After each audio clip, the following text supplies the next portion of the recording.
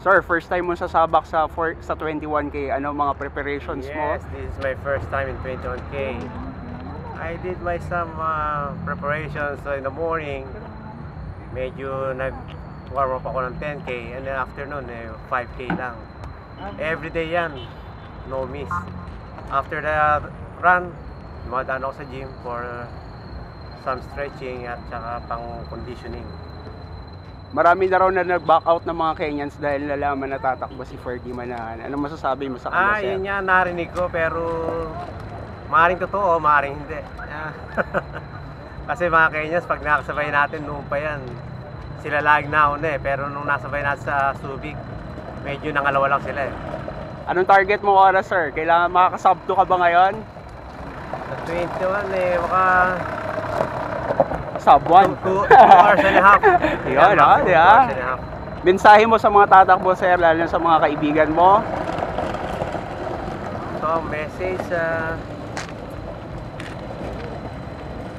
don't give up. Always prepare extra banana for your stamina and for good power. Oo, next week. 25-30. Sir, congratulations. Your first half Mary. What can you say? Yeah, I'm very happy. It is 21K. It's more challenging than 10 and 15K. And besides, this is my first medal in 21K. It's a good venue for 21K. It's continuously a straight road. No other route or what else. Good. I like this 7-11 run, 800. PJ, what can you say about your nth half Mary? Is this a prelude to your full marathon this year? That's what I can say.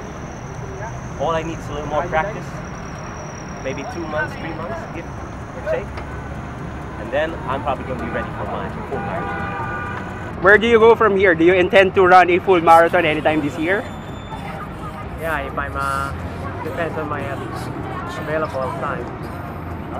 But I plan to run in Bundura, but no more slot taken from a solar sponsor. Bundura 2014, 42K. See you next year.